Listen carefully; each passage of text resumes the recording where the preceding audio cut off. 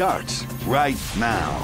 1,500 troops are headed to our southern border. This comes as Title 42 set to end next week. That COVID-era policy allowed Border Patrol to turn away some migrants at the border. CNN reporting that the troops are going to be there in support of the Department of Homeland Security for 90 days. They will serve in administrative roles. They will not do any law enforcement work. As of today, some 22,000 migrants were in CBP custody. In recent days, about 7,000 migrants have tried crossing the U.S. southern border daily. Officials expect that number to rise in the coming weeks.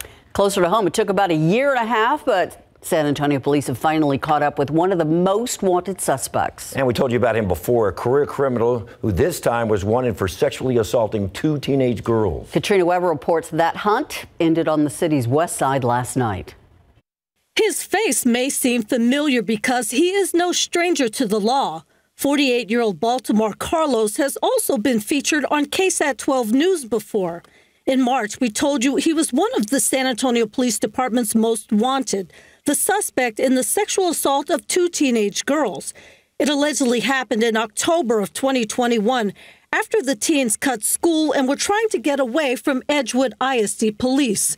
An arrest affidavit details the case. It says the girls ran to a nearby apartment complex where they met Carlos, a stranger who was sitting in a car. The affidavit says he convinced them to get into his car, then gave them alcohol and drugs and sexually assaulted them. Both girls ended up passing out. Police identified Carlos as their suspect and nearly caught up with him last April, but he got away again. Although the affidavit mentions that the girls were on the run from Edgewood school officials, I talked to a spokeswoman here, but she wasn't able to tell me which school the girls attended or if they were even Edgewood students. Records, meanwhile, tell a lot about Carlos. As we reported in March, he has had dozens of arrests dating back to 1991 and faced nearly 50 other charges. This time, he is charged with the aggravated sexual assault of 2 children and evading arrest. Katrina Weber, KSAT 12 News. New at noon, a 4th person now charged with murder after someone shot and killed a man inside a West Side apartment last year. Police arrested 18-year-old Corey Salas on multiple charges, including murder.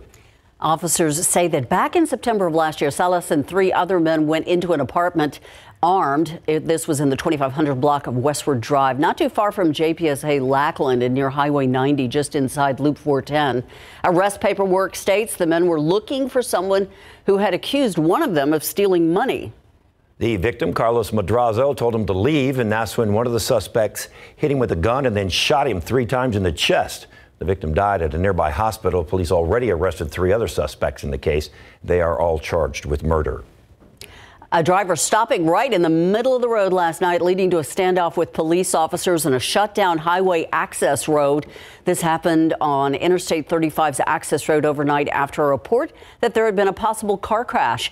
When police got to that spot on the northeast side, they didn't find a crash. They found a man in his car stopped right in the middle of the road. Police tell us the man made threats to officers. SAPD says he tried to start his car several times, but he couldn't get it started. Authorities say the standoff eventually ended peacefully, and he was taken into custody by officers. Outside with live cam, and this is a live look through TransGuide at that overturned 18-wheeler. Happened about 9 o'clock this morning. You can see the cab has been removed, but the trailer portion is still there on the ground. This is the frontage road of I-35 at Solms Road. It looks pretty dangerous, but New Braunfels police say that no one was hurt. However, as you can see right now, crews are still on the scene because they've got to clean up a bunch of spilled fluids on the road. We have no idea what those fluids are, but we do know that I-35 at Solms Road does have this going on, so be aware if you're in the area. And as we look outside, we've got some clouds starting to bubble up into a few showers. We can see that on radar, some light stuff at the moment. We'll keep an eye on this. We're not expecting a lot on the radar today, but a couple of showers certainly possible. And you can see that there south and west of San Antonio, near Divine and southern parts of Medina County, some light showers starting to pop. And we're also seeing a little bit of sun starting to peek out too here in San Antonio. So it promises to be a warm, humid day. Satellite picture shows the thicker clouds off to the west, but again, some of these clouds bubbling up into showers. with some skies trying to clear up around the Kerrville area. Temperatures there 76. 75 here in San Antonio, 77 Pleasanton, 77 right now in Kennedy and around Bexar County. We are in the mid-70s right now, mostly cloudy and very humid. Dew points jump you up into the mid-60s. That's a change from yesterday. East-southeasterly winds at about 11. And our KSAT 12-hour forecast, 80 degrees at 3 p.m. We'll top out at about 82. Mostly cloudy. Small chance of a shower or two throughout the day. And then we'll dip down into the 70s tonight. Some storm chances headed our way by Thursday. We'll talk more about that coming up in a few minutes, guys. Thank you, Justin. A 14-year-old boy recovering after being shot in the leg overnight. It happened after midnight at the Costa Valencia Apartments. That's on the city's west side on Old Highway 90. The 14-year-old shot just below the knee, taken to University Hospital. He's expected to be okay. Police say that he claimed he was being robbed by two men. However, SAPD says they didn't find a potential crime scene. A driver and a passenger will both be okay after their truck was hit by a train late last night. San Antonio police say it happened just before midnight on some tracks near the intersection of Brady Boulevard, not far from Frio City Road and Highway 90 on the city's west side. Police tell us that a male driver and a female passenger told officers that they were being tailgated by someone, and that's when they crossed the railroad tracks, and they did it in a hurry. But while they were crossing the tracks, their truck got hit by that train. No reported injuries. SAPD says neither person was intoxicated. Local Narcan training on video, hoping to make a dent of the opioid epidemic. UT Health San Antonio School of Nursing teaching people to use the life-saving medication that can reverse an overdose. The department rolling out a simple 3-minute stick figure video. It shows how to use Narcan. The virtual training has been especially effective in harder to reach rural counties. The program also has sent Narcan doses to 73% of all Texas counties. The opioid epidemic is something we've been following closely as part of our series Fighting Fentanyl. You can scan this QR code for more information. It'll direct you to more information about fentanyl, what it is, how it affects your body, and how people who are addicted can get help. And coming up tonight on the Night Beat, our newest episode is all about hope. A different program from UT Health San Antonio receiving a big grant to help people who are suffering from an addiction. Tonight on the Night Beat, you're going to learn how that will help people suffering from opioid addiction. Early voting for the May 6th election ends today, and there's a lot for voters to think about and decide on, from the San Antonio mayor seat to school bonds and propositions. So far, more than 57,000 people have already voted, and those numbers are on track with last year's voting. You can cast your ballot until 8 tonight, and then Election Day is this Saturday. We've got all the details on KSAT12.com. You can scan the QR code on your screen to go to the Vote 2023 section of our website. You'll find ballot information as well as a look at which voting sites are the busiest. Hey, UTSA pretty impressive on the football field, and students aren't just playing golf and tennis for fun. They are trying to bring home some hardware. Coming up.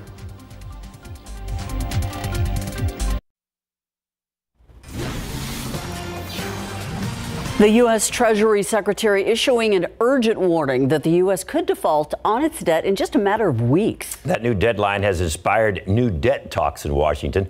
ABC's Lindsay Watts tells us that lawmakers are actually reaching across the aisle to try and strike a deal.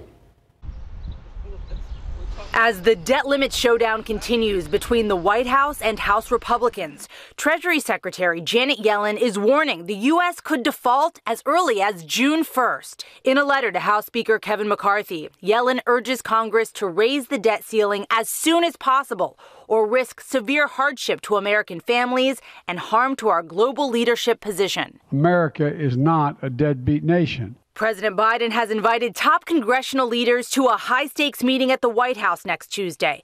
And a source tells ABC News Speaker McCarthy has agreed to attend. It comes after House Republicans passed a debt limit bill last week, allowing for a $1.5 trillion spending cap increase. The bill is passed. But only in exchange for nearly $5 trillion in spending cuts to Biden budget priorities, including student debt relief, veterans programs, and school grants. We've done our job. In the past, Republicans have agreed to raise the debt ceiling with no demands, and Biden says that's what needs to happen now. We pay our bills, and we should do so without reckless hostage-taking from some of the mega Republicans in Congress. If the U.S. does default on its debt, the consequences would be dire. A halt to Social Security payments and military salaries, the U.S. credit rating being downgraded, which would spike interest rates. It would also tank the stock market, hurting 401ks and other investments. The House has just 12 legislative days left this month to get this done. Lindsay Watts, ABC News, Washington. Taking a look outside with live cam, we got clouds, we've got changes. Looks like something's afoot. It's feeling a lot more like spring with this heat and humidity, and it sticks with us all week. The big question will be, when do we get good chances of rain? We've got a couple of windows that we've picked out that we'll show you in the 7-day forecast. In the meantime, the aquifer falling again. We are in pumping season, still down 0.6 of a foot to 640.6. In your pollen count, everything's low. This looks pretty similar to yesterday's count. 290 for mold, grass, oak, and pecan all low. We'll look at that 7-day forecast just coming up.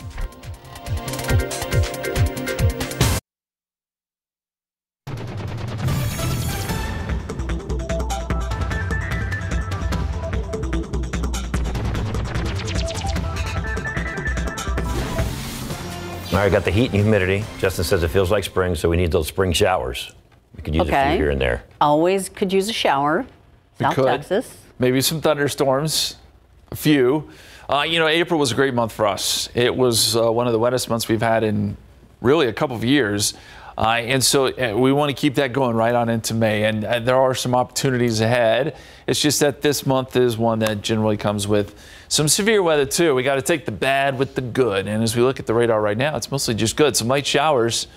And these are going to continue to work to the north. They're not going to produce much rain, but if you're in southern parts of Medina County, you may get a quick shower out of this. They'll move towards Hondo here within the next hour. Again, we may see a few more of these pop up through the afternoon. It's just not going to amount to much. These are just some really, really late sprinkly type showers. 75 degrees right now. East-southeasterly winds at about 11. Dew point is at 64. That number important, because it has risen quite significantly from yesterday. This is the 24-hour dew point degree change. And you see we're up 13 degrees since yesterday. That really is a pretty big change. And most of the area has seen a huge uptick in moisture. And I wish I could tell you it's going somewhere. It's not. It sticks here. It stays with us all the way into next week. There's no signs of fronts or anything like that. And so we're not going to get a front to start showers and storms. It's going to be the upper levels of the atmosphere that really help to generate some rain if we're going to see any.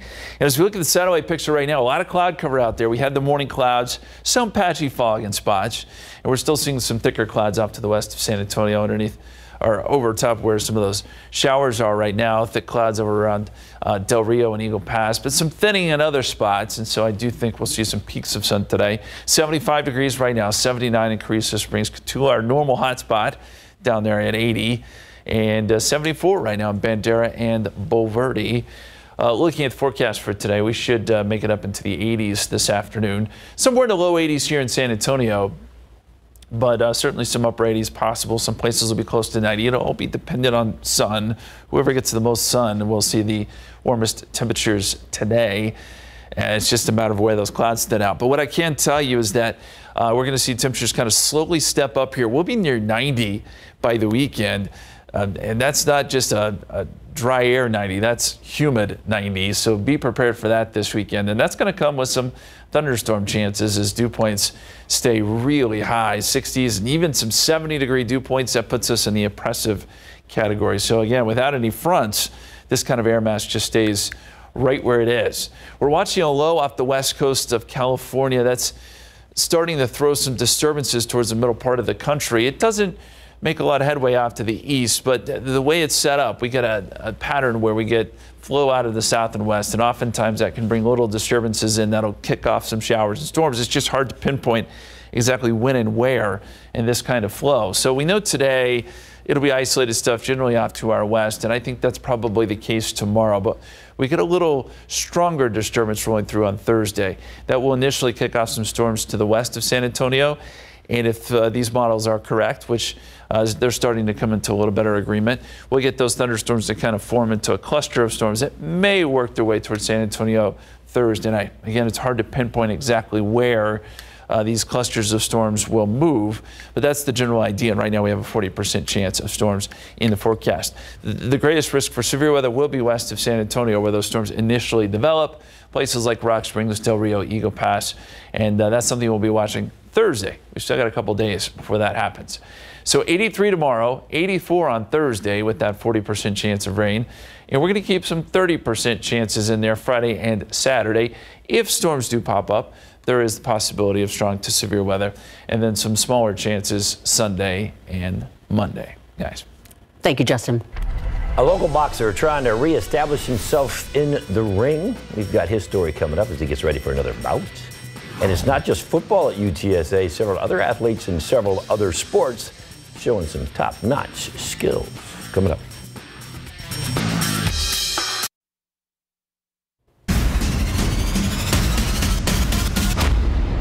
Big fight this weekend for San Antonio's Kendo Castaneda. It's like his second life in the sport, and he is now a headliner this weekend. He's got a second life in boxing, and he'll have the headline.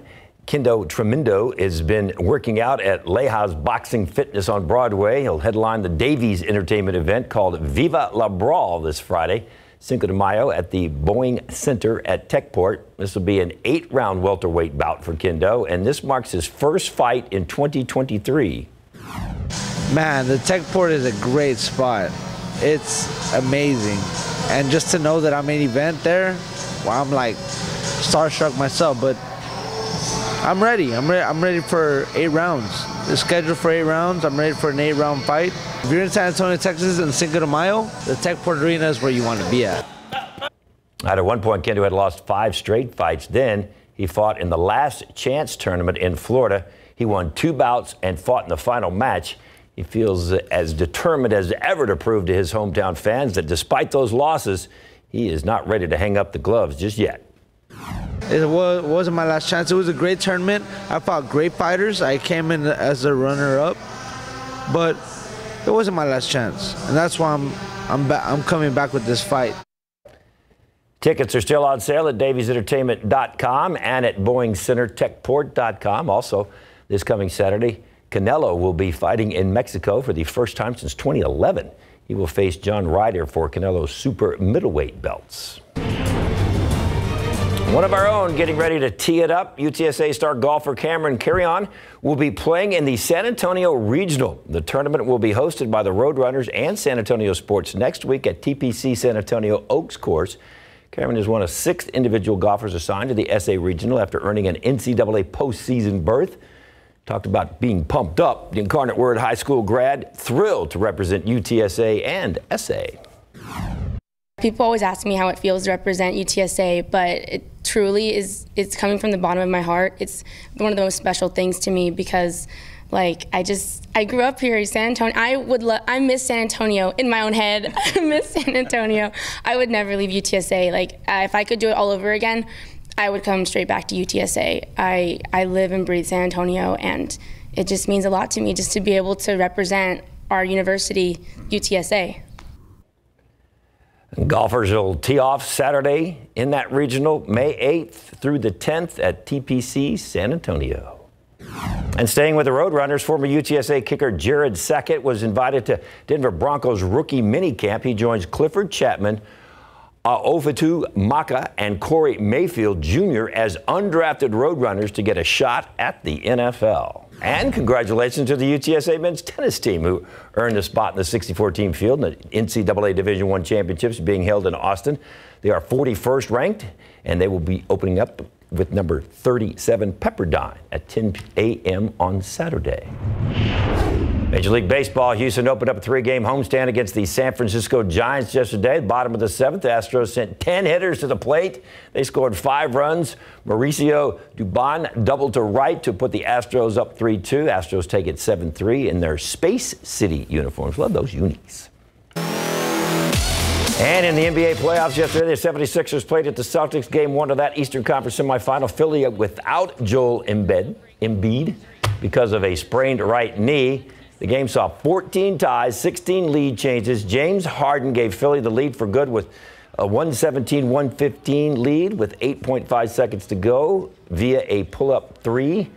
He tied his career playoff high. He had 45 points last night. The Sixers stunned the Celtics in Boston 119-115, and now they have home court advantage.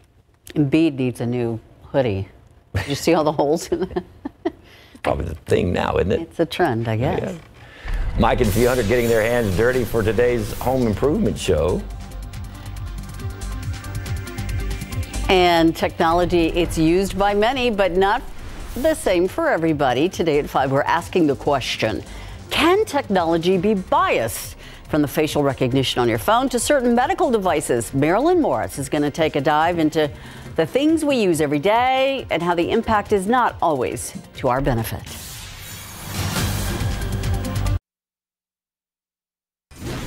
A judge found former Minneapolis police officer Tutau guilty of an additional charge for the killing of George Floyd back in 2020. He kept back bystanders while 2 fellow officers held down the unarmed black man, and Derek Chauvin pressed his knee into Floyd's neck. The new conviction is for aiding and abetting second-degree manslaughter. Tutau is already serving a 3.5-year sentence for violating Floyd's civil rights after a separate case last year. His sentencing hearing for the extra conviction is scheduled for August. You don't see this very often. A dust storm in Illinois causing a deadly highway pileup. At least 6 people were killed in this. Interstate 55, where the crash has occurred, reopened now in both directions. The first of the victims being identified. ABC's Rena Roy has the latest. A chaotic scene on I-55 in Illinois Monday. At least 70 vehicles crashing, 6 people killed and dozens more injured. And I saw car after car and semi just that were, had run into each other, and there was fires and smoke, and it was crazy. And it got so bad that I couldn't see anything out my window. The crashes began around 11 a.m. Drivers blinded by thick dust clouds. Approximately 30 commercial motor vehicles and 40 to 60 passenger cars were involved. At this time, we have reports of more than 30 people being transported to multiple area hospitals. ABC's Stephanie Ramos on the scene. Take a look at this. This was a truck, caught fire, completely burned. It's unrecognizable, but if you look closely, you can see that this is the shell of what was a seat. Officials say the dust storm was caused by excessive winds blowing dirt from farm fields across the highway. I've never seen a dust storm that bad and that persistent in my lifetime. Once I got into it, I couldn't hardly see at all. At its worst, you couldn't see 20 feet, maybe at the most. Police identifying one victim as an 88-year-old woman. They say her daughter was driving. She survived and was hospitalized. Those injured are 2 to 80 years old.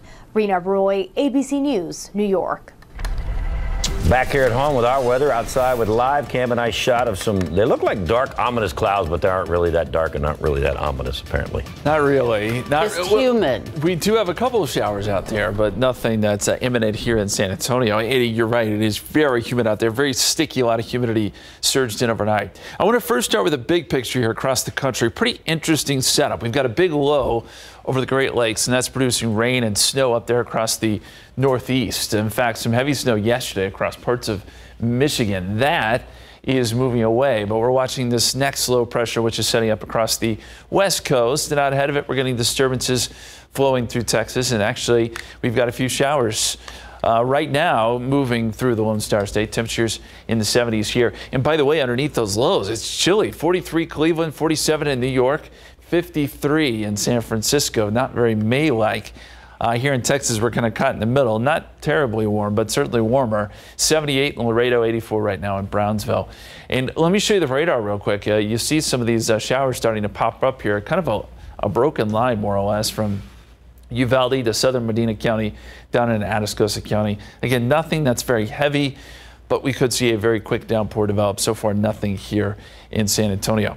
Our forecast for today does call for a 10% chance of rain. Temperatures right around 82 for a high this afternoon, and then down into the 70s tonight. Humidity sticks with us. And rain chances, well, they kick up by the end of the week for sure. We'll have more on that forecast picture for you and where the rain may be heaviest coming up in just a bit, guys. Thank you, Justin. The U.S. Surgeon General next task is to tackle loneliness and isolation. Dr. Vivek Murthy says even before the COVID-19 pandemic, about half of adults reported experiencing loneliness. Isolation and loneliness are linked to sleep problems, inflammation, immune changes, pain, depression, and anxiety. But Murthy says social connection can help make us more resilient.